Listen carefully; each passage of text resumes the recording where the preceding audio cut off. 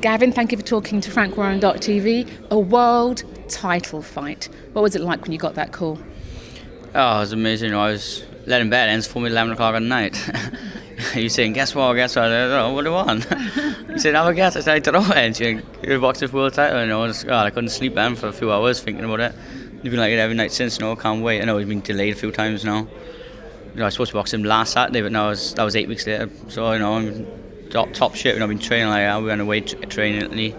It was great out there, great sparring. That's all I want, to be honest. This is the fight I needed to get me motivated. Like I've been saying for a while now, I need a big fight. I know they pull out the trumps and they've got me the big fight.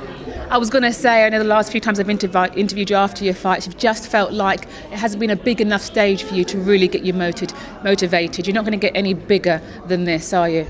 No, I struggled to get motivated for the other fights. It was, like I always said before, there's no disrespect, but they're journeymen. I could beat them without training. Just to have another 4-rounder, 6-rounder, training hard in the gym was just a bit disheartening, to be honest. Now they got this. I've been in the gym every day. I've now had 1 day off. Been training when I was in Italy, training 3 times a day. So this is what I needed, and I can't wait.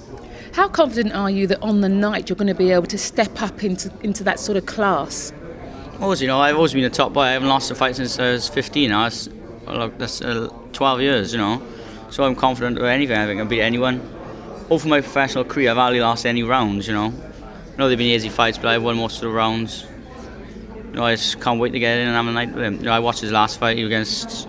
I keep forgetting who he's fought. I know it's that guy who come forward. He didn't like the pressure, and that's my style, the pressure fight. I come forward, I was going to ask you about styles. I mean, he is a slick boxer and he likes to move, and sometimes when people do pressure him, he does sometimes get himself into a bit of trouble. So I guess that's going to be the game plan for you, to stick to your style and come forward. That's when you don't like people coming on to him. He seems to lose all his art, and he seems to lose his concentration, to be honest. So, that's the only thing I can do is come forward.